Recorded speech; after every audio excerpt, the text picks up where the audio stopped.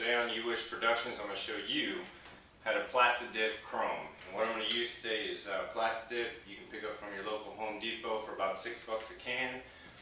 There it is right there. Also, you will need a bottle of rubbing alcohol, a bowl of warm soapy water, lots of newspaper or towels.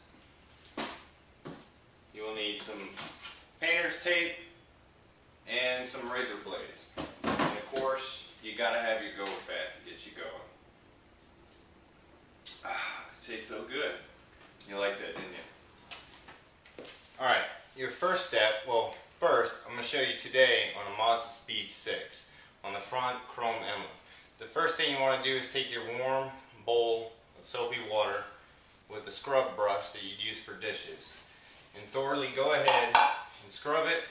Get all the bugs off it, all the tar, the wax, anything that's on it, and scrub it really good.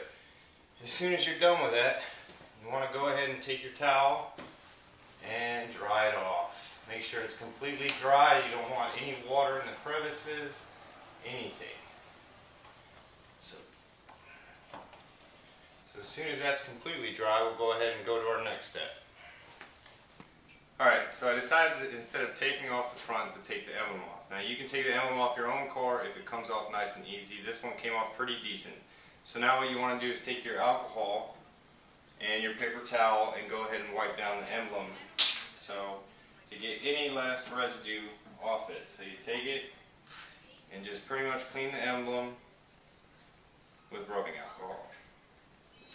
Now the painter's tape and the newspaper I will show you on the rear emblem of the car when I get to that point, but for right now, again, if you can take the emblem off, take it off yourself, and try not to break any of the clips.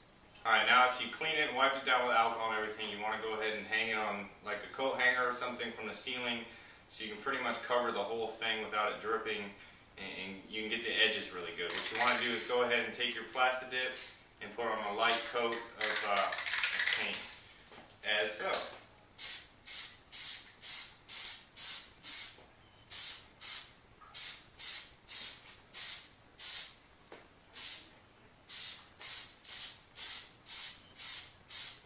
And go ahead and let that first coat dry a little bit, and then we'll add our second coat and go from there.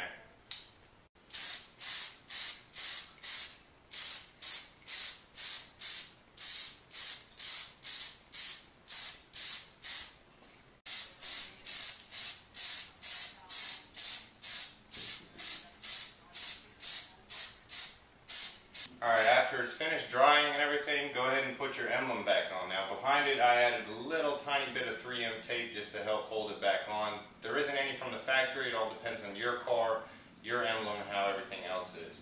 Now if you don't like the look of it, this stuff does peel off. And that's the reason why you don't use sandpaper to scuff up the chrome, is it's just a lot easier. So if you ever decide to take it off, you just peel it off. Now for the rear of the car, that emblem is too big of a pain to pull off, so you will go ahead and use the painter's tape and newspaper tape around it and then paint the emblem on the car. But that's pretty much it.